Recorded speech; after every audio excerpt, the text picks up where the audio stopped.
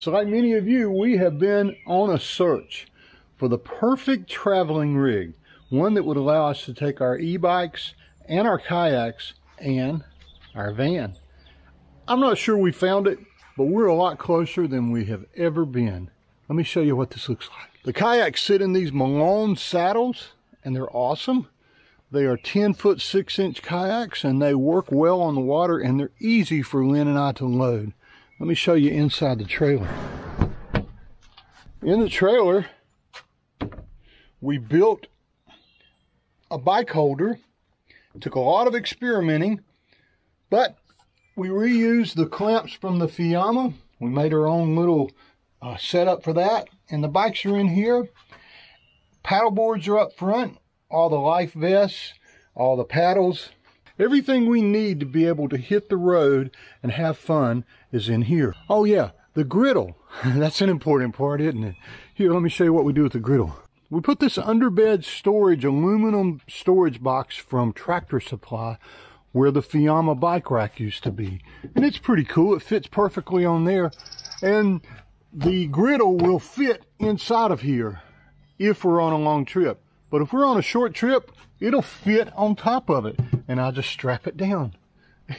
It's a pretty good setup right now. We're really happy with it. We'll see how it goes. We're on our way to the lake. We're going fishing. And we're going to spend time with family at our local lake with our camper. Should be a fun time. One other thing. Because we have so many family members coming, we're taking our third kayak with us, which is a bigger hurricane kayak. And look, it'll fit in between the beds. We could get another 2 or 3 in here if we needed to. Packing's pretty easy when you have these e-bags. Here's one bag. I just need to pack the other 2. It takes me literally 3 minutes to pack to go on a trip like this. Okay, I'm finished. 3 bags. By the way, these e-bags are on our inside section of our Amazon store if you want to grab some of these. They make packing a lot easier. Don't they, Maggie? Are you ready to go? Are you ready to go? You ready to go? You ready to go fishing? You gonna go fishing? Daddy's ready. You love it, don't you? So then it's just a matter of carrying the 3 bags out to the van. And usually I would put them in the cabinet back there. But this time I'm just gonna lay them up here on the bed, and I'll put them in there whenever we move the kayak. One last check and we're almost ready to hit the road.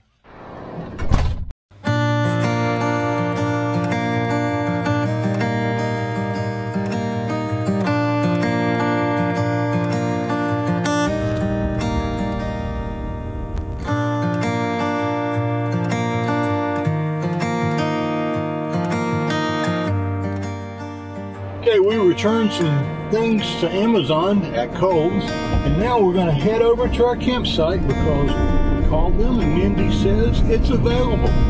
So we're heading there. Just in time for family to get here and to celebrate Father's Day. Good thing. Makes this old dad happy.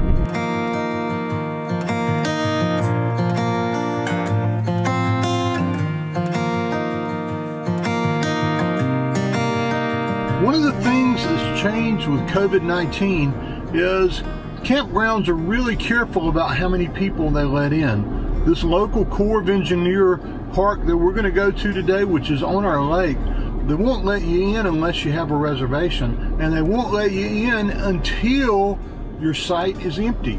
They won't let you in like they used to, where you could go in and enjoy the park and then check into your site after someone leaves. Now you have to wait until the person is gone before you can even get through the gate. We've been calling since about 11. It's now 2:14. Checkout is at 3 o'clock, so we're going to bet that hopefully these guys are going to exit by 3, and we're going to head over there, hopefully in time for our family to come over. Everything's going well so far though on the trip. You having a good time so far, Mag? Having a good time? I am too. Happy Father's Day. Thank you. This is a little different for us in that Lynn is also bringing our Outback over here, since we're only like 15 miles away from home. So we'll have the car to be able to run errands and other things, and set up the van in more of a camper mode as opposed to a van mode. So this is something else different as well. You have to go up front to check in, and there's usually a line now to get into a park. We're just about set up in our site. Took us a lot longer than it normally does because, well, we've got people visiting with us, family, and we have a wonderful site here. We brought one of the paddle boards with us, and it's inflating right here. You recognize that pup dog? And I'll show you this before everybody gets here. Down here is a huge site. We've got chairs set up. We have our 3 kayaks already ready to go. Life vests, firewood, rocking chairs, and here's the view out of the rocking chairs.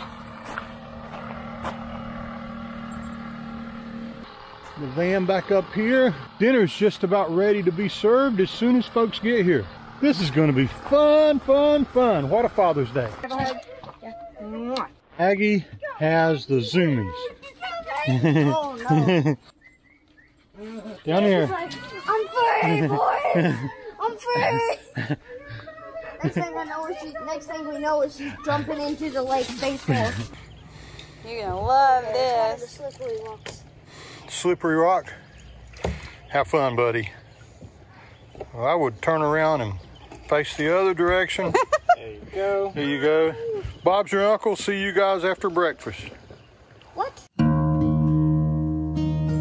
Good job. Just stand right up. Good job, Pear.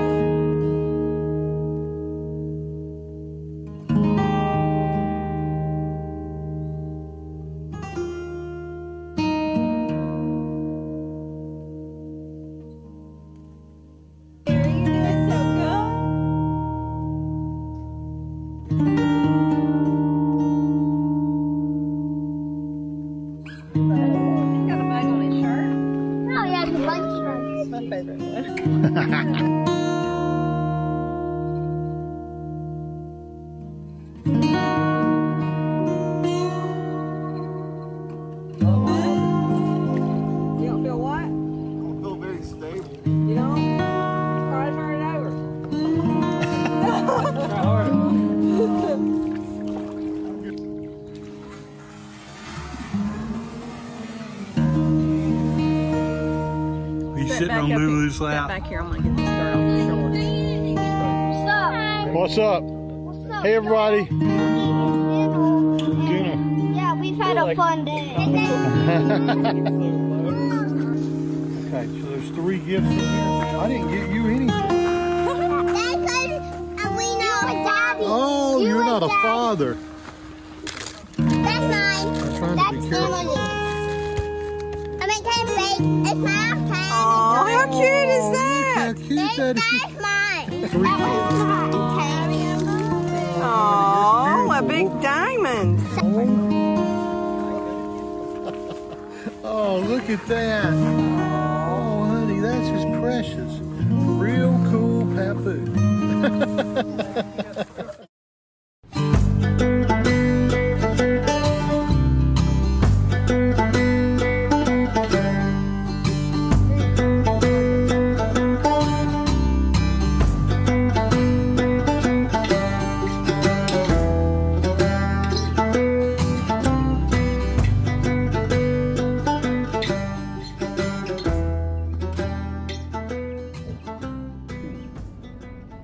Woke up a little tired this morning, but well rested. Huge storm that rolled through here last night. Family here. Lynn trying for 2 days to get ready for the perfect day yesterday, and it was. This morning we're just walking around the campground, doing a little bit of checking on P-mail and looking for future sites and meeting nice people. Beautiful day, just look around. Wow. So our site is close to the water, but it is a downhill trek to get the kayak down to the water. Are you going to go out on the paddleboard today? Let's see if you're all set up. Okay. Gonna go out on the kayak and the paddleboard. Okay, got it? Gonna get back up into the cove? Yeah. Feels good on the water. It's nice and cool. Got a nice breeze. Off we go. Maggie has resumed her position at the front of the boat. Owen's getting ready to fish.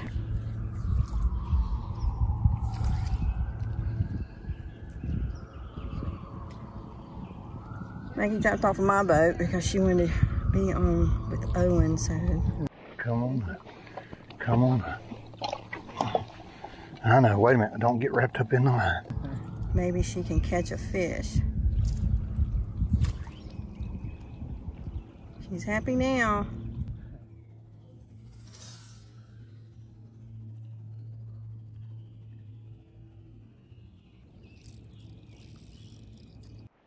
First fish on the fly.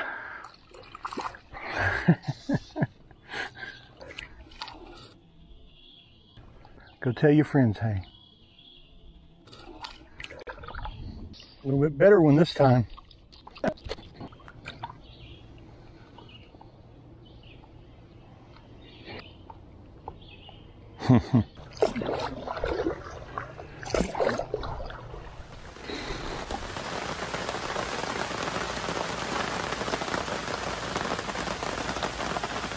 Just a quick rain shower. We're under the awning. Glad to have the awning back. I am too.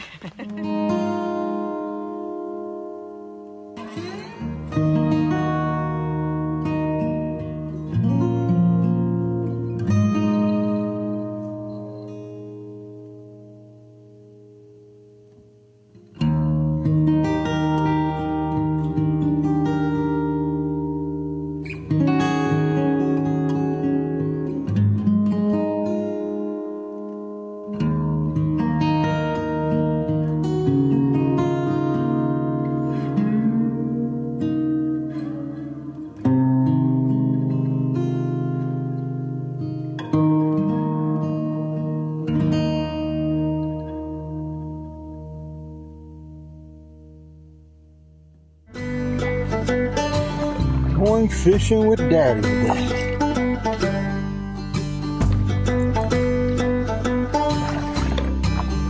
So I'm out here fishing again today. This has been a trip where I've just come out and I'm trying to learn to use a fly rod. Maggie and I have caught maybe 5 or 6 so far today. We've been out here about 30 minutes.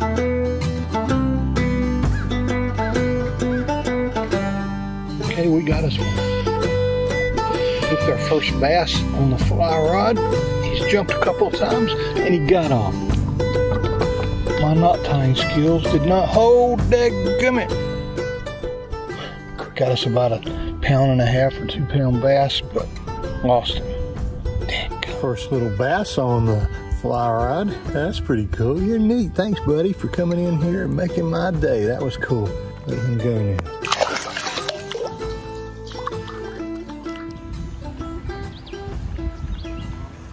So my goal for today is to paddle down to the dam, that big mountain or hill at the end of the lake. I'm gonna hug the sides of the lake and see if I can make it down there with Maggie in tow. Let's see if I do it.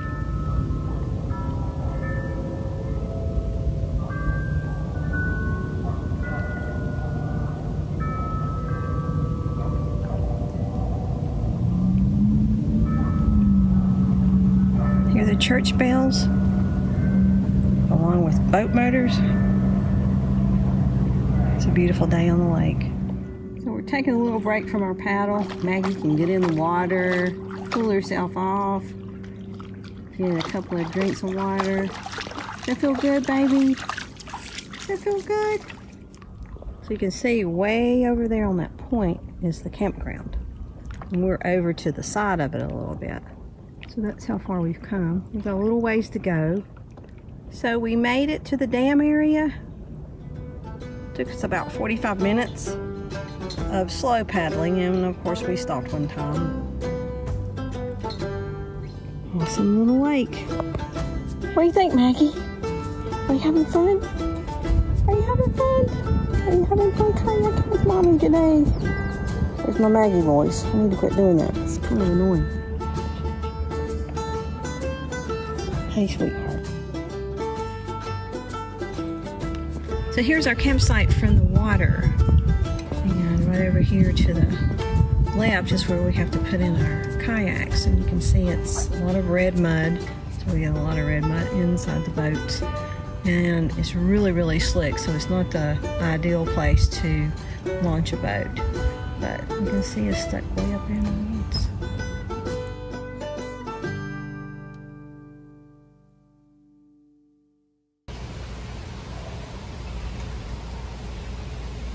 What are you doing over there? Looking at the weather. What's it saying? Well, it says it's not going to storm, but it's looking like it could. Be a good time to take a nap. You want to go walk 7 miles. No, I don't want to walk 7 miles. Maybe go check out the trails? Yeah. You want to do that? Sure. Okay. Sounds like a great thing to do. All right, let's go. Maggie's hanging out under the van. Maggie, you want to go for a walk? You want to go for a walk on a trail? You too tired after all that paddling you did with me?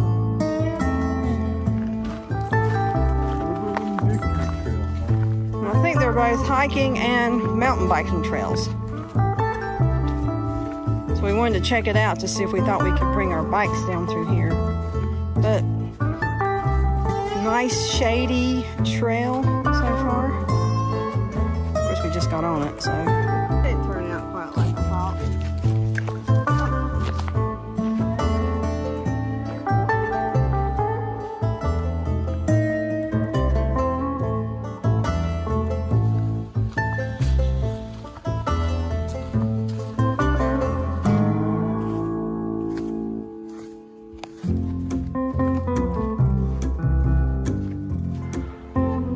Sharp things. I think she stepped on a holly bush. Oh,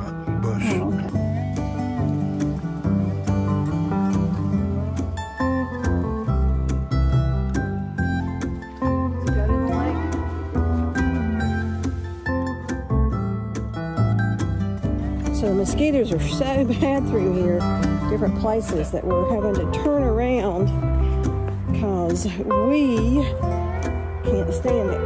Maggie's got something in her paw. Every time she stops, the mosquitoes attack. Nobody bought this hat, but it makes a really good mosquito swatter.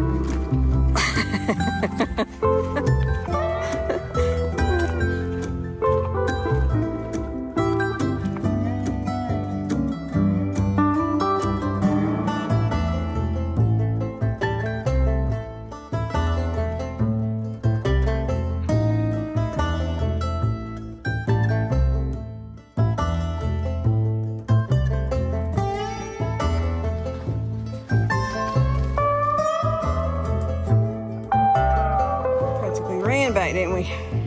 So not the best trail to go on in the middle of summer. And I think it's got quite a few mosquitoes. Well, we made it 6 miles. We did not make it 6 miles. That sign back there said we'd gone 6 miles. I don't think that was talking about us. Oh, I guess we didn't start at 0. No, we didn't start at 0. We started at 7. Oh, we started at 7? Yeah. So we went a mile. And then back a mile. No, I don't think so. I don't think so either.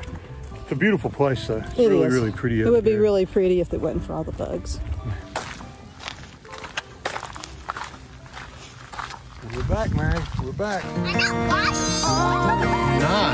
Nice. Do something.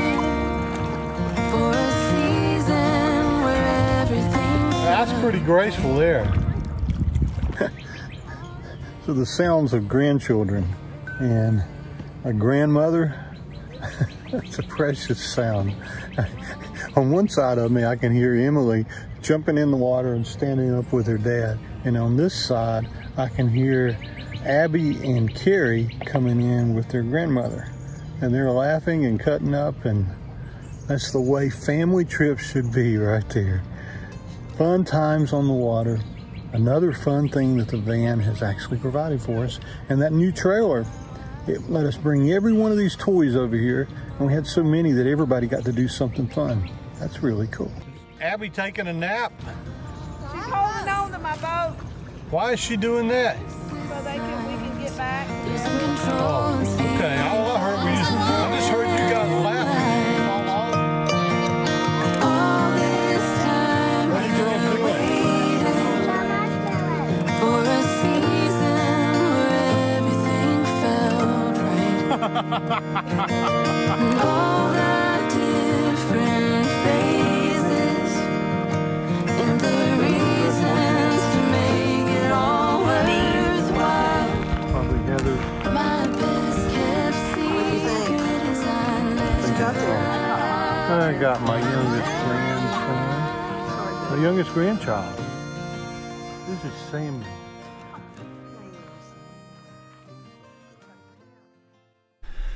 So that was a wonderful trip that we had to the lake with our family, and to celebrate with just the two of us here at home, I put on buttons.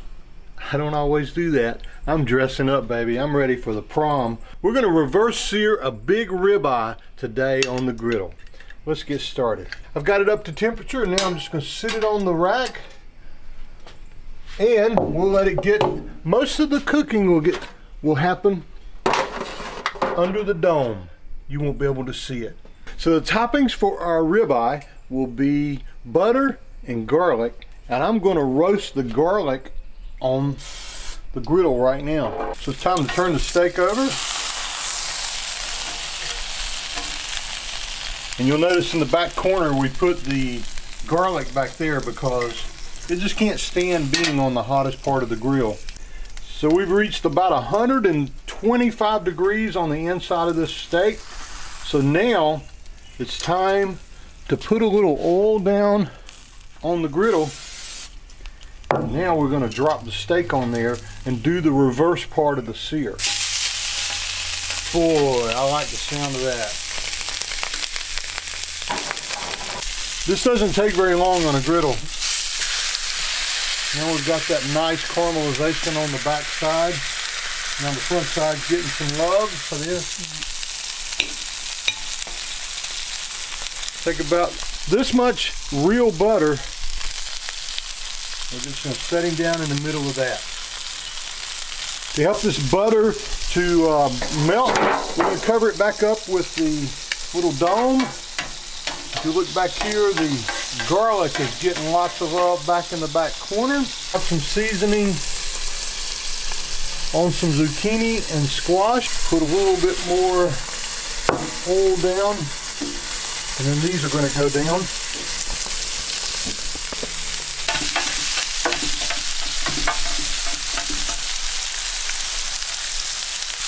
And now we're just going to press the garlic down. And now, this is where the magic happens.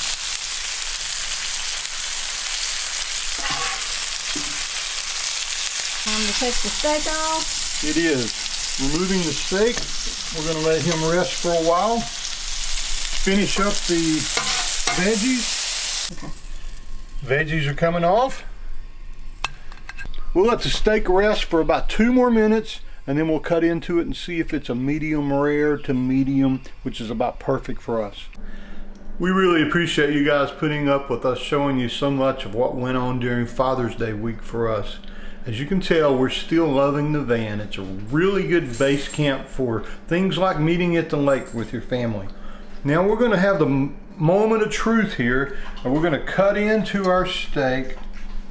This is a big steak, sweetheart. We're hoping to see kind of pink on the inside. There you go. The way we like it. Maybe not medium rare, but Somewhere between medium rare and medium. yeah. That's a home run for us. Give me a piece of this garlic.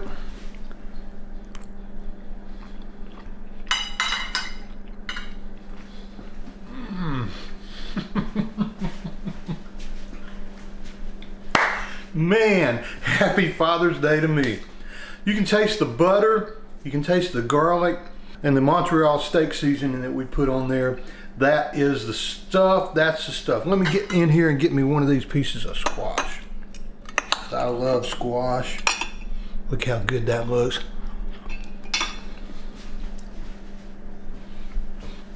Man, sweet and crispy. That's the stuff there. Can't go wrong. You know, I've got a grill out there and I've got a grill in the van, but we griddled steaks and they may be the best steaks we've ever had. Thanks for being around the griddle with us. Next week, we'll show you another recipe. Q&A, I'm going to show you how I clean up the mess from creating a steak like this. A lot of people complain that keeping a griddle clean is a really hard thing to do, and I think I know the easiest way for me to actually get it clean. If you do it this way, it's not that much of a problem. So let me show you what I do. The first step is to light the griddle and get it back up to temperature. Now we're going to take this paper towel and we're going to just roll around the outside, picking up all the butter and grease. And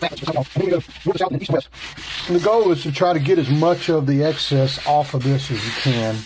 I keep a trash can right beside of me, so I'm going to drop that in the trash can. The next step is we're going to pour some clean water onto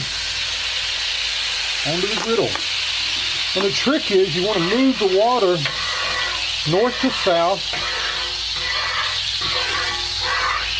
and then east to west across the griddle, picking up the grease as you go. And then we're going to rake it all into the grease trap. You don't want to let it boil away with everything that just came off the griddle right now. You're going to just get as much of this into the grease trap as you can. One more paper towel, throw that down. And we're going to get rid of this extra water that's left on there. Now we're going to repeat that process. And you want to get some water splashed back up in each one of the corners just to get everything out of there. And now you're going side to side again. Get everything good and clean. You can see the water now is actually pretty clean. And now we're just going to bring it down and take it to the grease trap.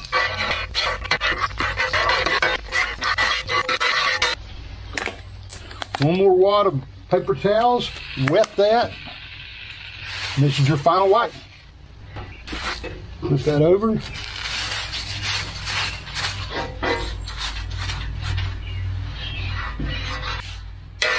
This is ready for some oil. This is the cheapest alternative I've found for putting this on a hot griddle. It's the Crisco Grill Master vegetable oil, high temperature vegetable oil.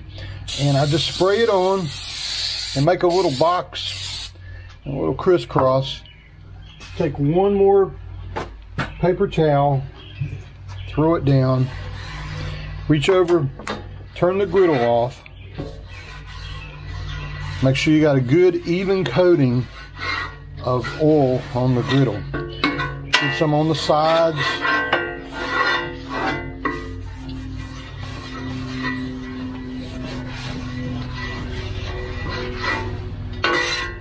Clean the temperature knob. Always go clockwise because it doesn't turn itself back on. Clean off the trap here. That's how I keep my griddle perfect for the next cook. It's ready for me to throw a little oil on right before I cook something else. Thanks for all the questions. We'll see you next week with another Q&A. So how was your steak? Oh man, that was the best steak I've ever had. And I thought that grilling a steak was the way to go, but that is by far one of my favorite steaks. Real butter makes a difference too. Real butter, garlic, is just, it worked out, really worked out well. You did a great job, thanks. I have to totally agree. The real butter, I could have put more butter on it and been happy, but Lynn actually made me cut what I was going to put on it in half. And I think she was right. We had the perfect temperature, and I'm not sure I even need my grill anymore. Well, the last thing we were holding out on was grilling steaks, because there's nothing like the wood-fired taste of a steak. until you've had butter and garlic ribeyes on the griddle, reverse seared. Wow. I don't know what we're gonna cook next week on the griddle.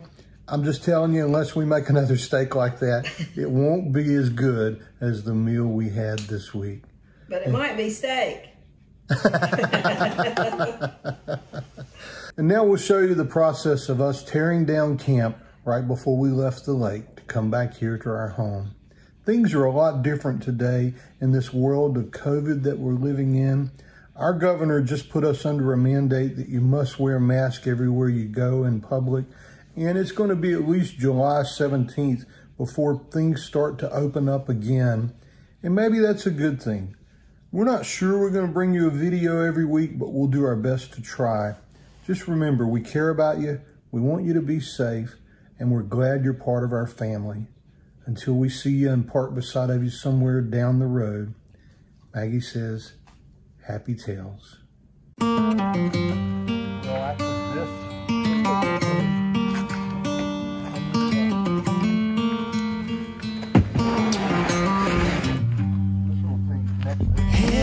To what used to be home, passing by those little towns I know so well, stopping for gas and then I'm behind the wheel again. Driving is like a spiritual cleanse where every mile is a new beginning and every bend holds a new end. Eyes on the road, don't lose control. I'm speeding fast to chase my soul. I'm driving to get away. So it's raining a little bit, so I'll quickly show you how these are mounted to the top of the trailer. And without these this time, this trip could never have happened. So here's what it looks like. We bought van roof racks on Amazon, and I'll share the link with you so you can get the same ones if you end up with this trailer or something like it. We bought Malone saddles for kayaks, and all we do is slide each one of them on, cinch down the little strap that came with it. I cut the strap to be the length it needed to be so we wouldn't have to wrestle with that. Same in the front. They ride with a little bit of the bow over the front, and the back is just fine. It's been a great addition. Maybe 5 to 10 minutes to put them on, and we'll get better as time goes on.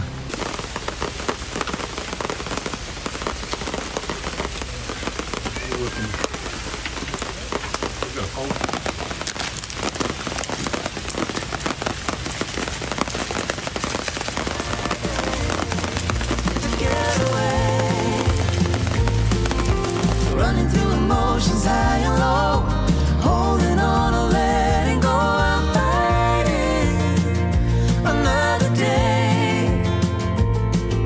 The neon lights in the fast lane life, riding high, reaching for the sky.